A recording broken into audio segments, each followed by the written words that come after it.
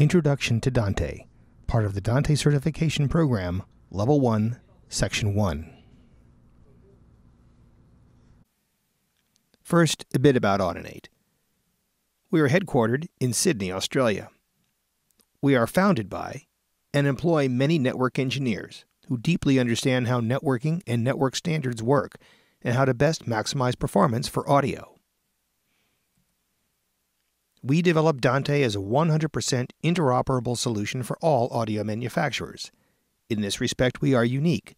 We offer the same technology to everyone, ensuring that every product that uses Dante could freely connect to any other, no questions asked. And what do we make? We are the sole creators and developers of Dante audio networking technology, and we make all of it, from hardware modules and chipsets, sold to manufacturers in order to quickly and easily integrate Dante into their products, development tools for manufacturers, allowing them to customize Dante to suit their needs and designs, and software products that allow audio professionals to use Dante, such as Dante Controller, the essential tool for managing a Dante network, Dante Virtual Sound Card, software that lets you use any digital audio workstation you prefer directly on a Dante network, and Dante Via, another software product that allows you to put connected audio products and applications directly on a Dante network.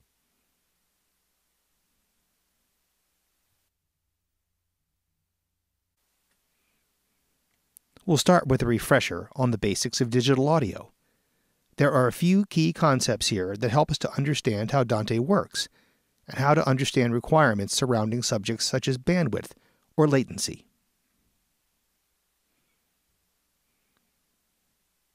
When we convert analog audio to digital, the analog signal is sampled at constant intervals of time.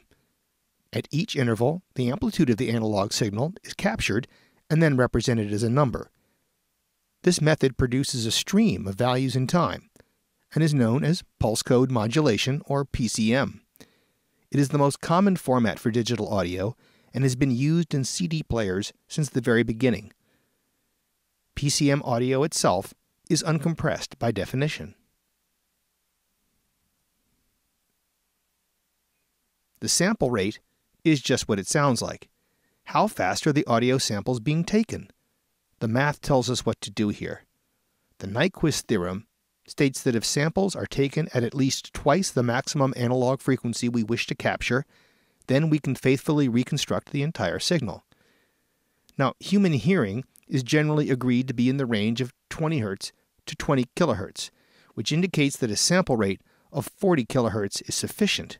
However, in practice, this rate is pushed up to 44.1 kHz, the old CD Redbook standard, or to 48 kHz, the most common value in pro audio, as these values fit nicely with the frame rates used in film and video standards. Higher sample rates allow for higher frequencies to be captured. Bit depth determines how accurate each audio sample can be by determining how many possible values our scheme can represent. If, for example, I were to use only 4 binary digits, 1s and 0s, to represent my audio, the table here tells me that I'd have only 16 possible levels of amplitude with which to represent each sample. Not very good, really. Recall those old video game soundtracks, like on an old Atari console? Those were 8 bits of resolution, or 256 possible levels of amplitude. The CD uses 16 bits, and we all know how that sounds. It's really quite good.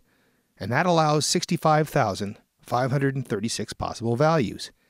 When we jump up to 24 bits, we see that we have 16,777,216 possible values.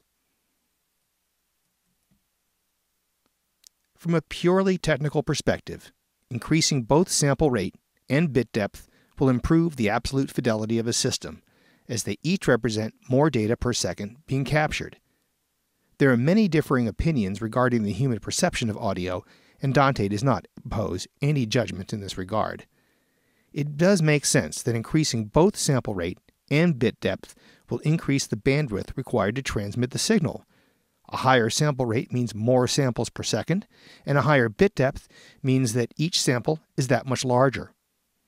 For this reason, many products that support multiple sample rates offer reduced channel counts at higher sample rate values, as they are constrained by the rate of data they can provide.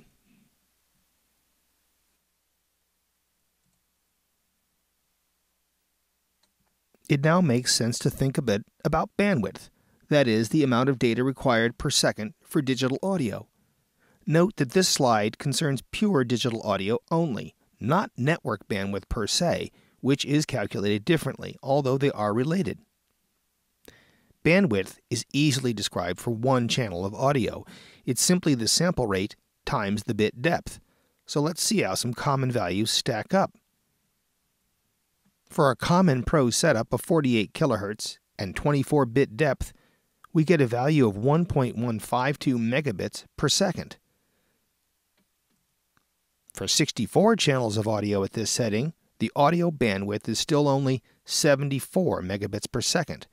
Now, consider that a gigabit connection on a network provides 1,000 megabits per second, and it's easy to see that even with other areas of network overhead accounted for, we still have plenty of bandwidth to work with. An important note: in Dante, multiple channels of audio are efficiently packaged into what we call flows, and so do not have a one-to-one correspondence with the bandwidth required for a single channel of audio. Still, this is indicative of the amount of bandwidth required.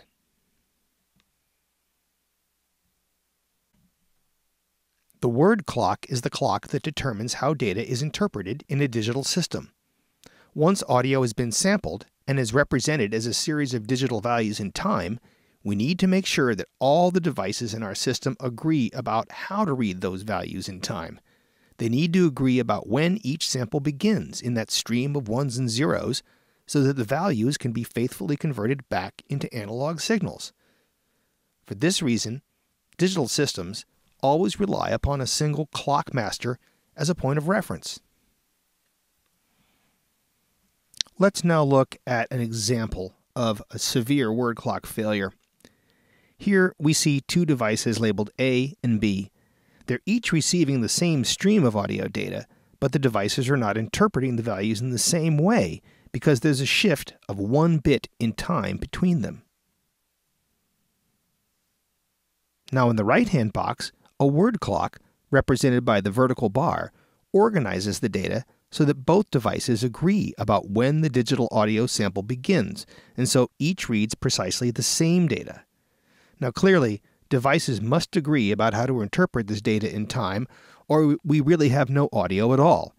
In a Dante system, such a catastrophic condition would be considered a fault state and audio would stop. Also note that this example illustrates a severe clock failure for illustration purposes only. Systems that interconnect digital devices use special data formats to make this particular scenario impossible.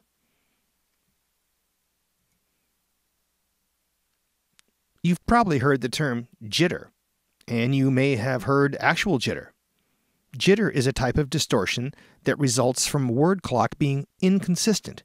The samples are no longer played out exactly when they're supposed to be. This is recognized as a potential problem in legacy transports like AES, MADI, or ADAT.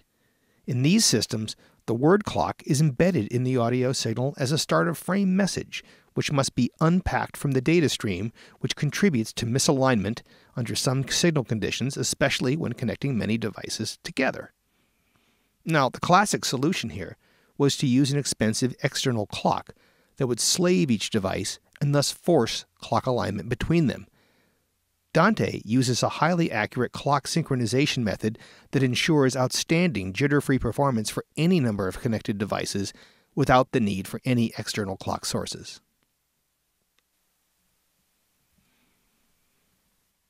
Latency is an issue in all audio systems. It's simply the delay incurred by the transport and processing of audio signals. This is really only a problem in settings where the delayed and undelayed signals are heard simultaneously, as in a recording studio when doing overdubs on a digital recording system, or perhaps floor wedges on stage that are combined with the sound of live instruments.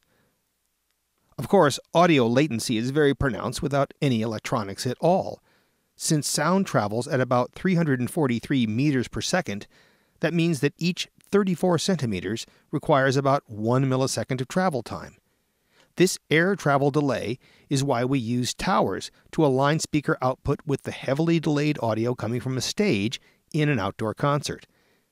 If you'd like to hear what a sound system is like with 2 milliseconds of delay between sources, simply stand in the middle of two stereo speakers and then just move 34 centimeters to the left of the right. You've now created a 2 millisecond offset between them.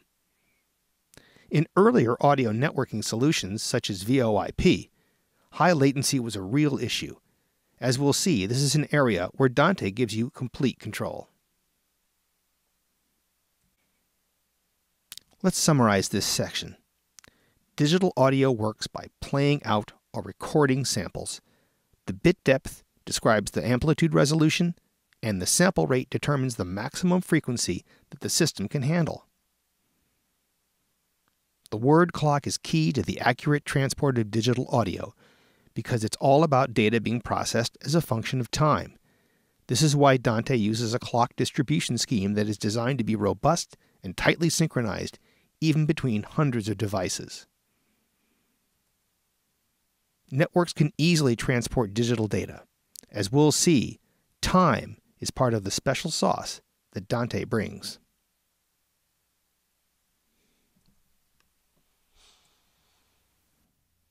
Please continue to Section 2 of the Dante Certification Program, Level 1.